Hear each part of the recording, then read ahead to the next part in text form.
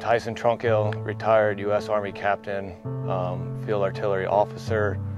I served in the Iowa National Guard for almost 21 and a half years.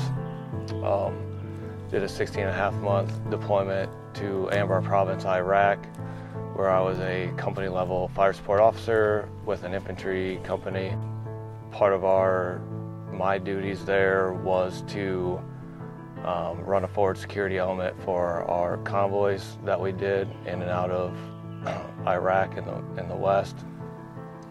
Because of my job, I was in the forward security element majority of the time to control air support and direct them to IEDs or suspected hazard areas that we had been briefed on prior to our convoys leaving the base.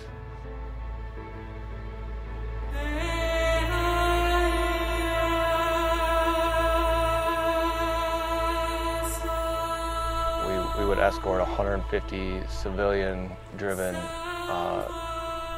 semi-trucks and trailers that would haul all the supplies in and out of Iraq through Jordan, and oftentimes they were driven by what we call third country nationals, which would be Jordanians, other gentlemen of Middle Eastern descent, and other countries, just European countries.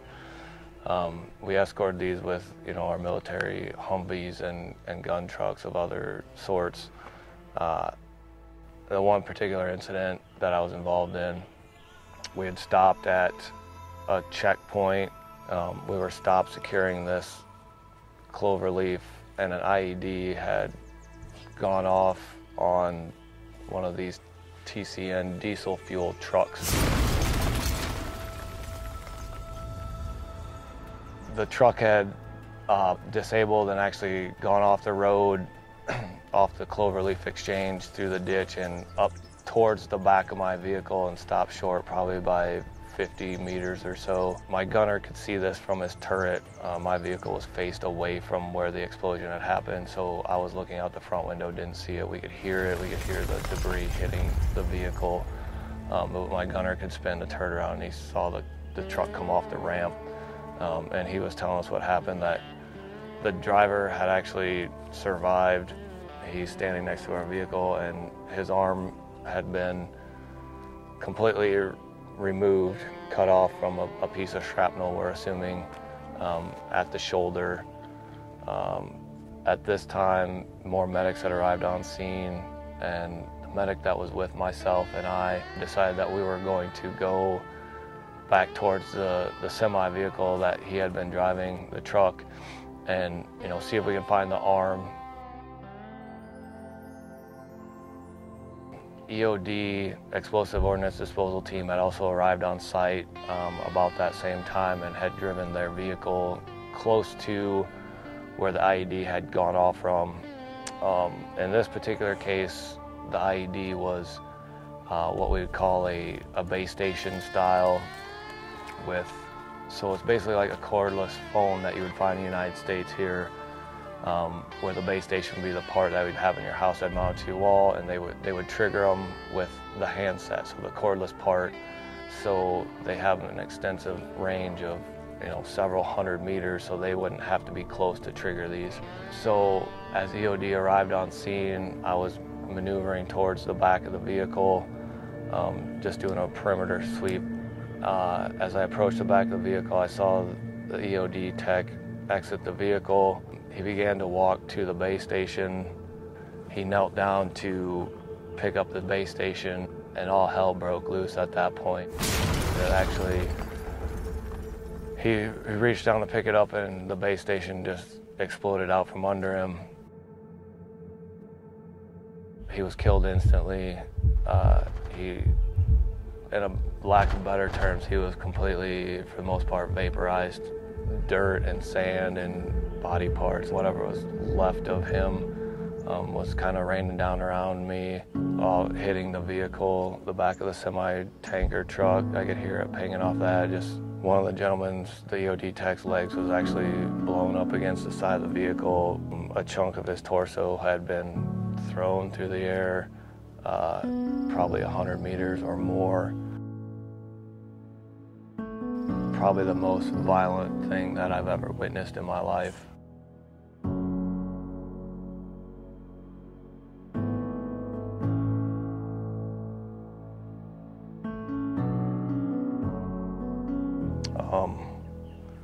But yeah, that's just one of the unique experiences that led me to a PTSD diagnosis, and kind of the driving force behind myself wanting to help other veterans that are struggling with PTSD or other issues, or just need a release.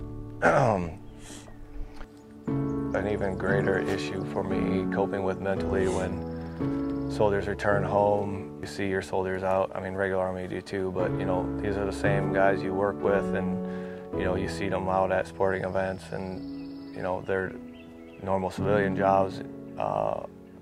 Several incidences I, you know, happened to run into the soldier, the guys that I had been deployed with before that I knew fairly well. You know, so it hurts even more that you had to tell their loved ones that that soldier was injured, but then we would see them after, you know, and I didn't know most of them. Some of them I didn't know their wives or spouses, girlfriends, fiancés, whatever they were, you know, and we'd introduce ourselves if you see them in public, you know, hey, this is Captain Trunkhill, you know, and the look on their face just goes blank, and they say, oh, you're the guy that called me when my soldier was, you know, severely injured and medevaced off the battlefield. You know, there's not words to describe how you react to their reaction of, you know, you delivered me the worst news of my life. You know, most of them, I don't believe they were angry at me, but you know, just kind of a loss of words from both sides on how to handle that situation. We own Sticks and Stones Archery, which is a archery shop. Through that, we started the Dust Off Project to get archery equipment into the hands of law enforcement officers and firefighters, paramedics, first responders, and to help other service members with PTSD. The way the Dust Off Project works, we get equipment donated to us, make sure the equipment's safe and good for the recipient to use, and set them up.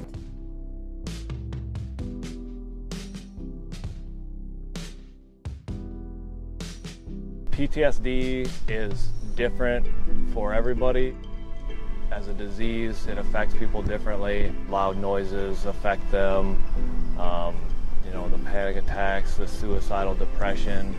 For myself, I used alcohol to suppress my feelings, my PTSD symptoms for a long time, and it was not normally to the blackout drunk state. It was, you know, I would drink at home, avoid social interaction, I guess, so I was a lot of alone time at my home, drinking beer on my couch. It was normally drink a beer or two before you leave the house, and then hope at that activity that there was drinks available or alcohol available to get me through that and deal with interacting with other people. As of now, I'm 4 years sober, I believe. And then I got involved with service dogs, and that's kind of what changed my outlook, I guess, is having a dog around all the time. I was distracted. I wasn't focused on, you know, the other people around me and the hustle and bustle of sporting events and other activities, and I was focused on the dog. If you look at the HHA USA page and some of the Facebook pages, posts from the Dust Off Project, you'll see us all together, you know, living life again, experiencing the camaraderie that, you know, some of us miss from being out of the service. And you know, you get to be with people that are like you, and you can talk about it as much as you want or not, and just hang out and take it in. But we often get to hear everybody's kind of amazing story of, you know, their service, and we appreciate them sharing that with us, and just keep looking forward to developing the Dust Off project and working with HH8 USA and their other partners.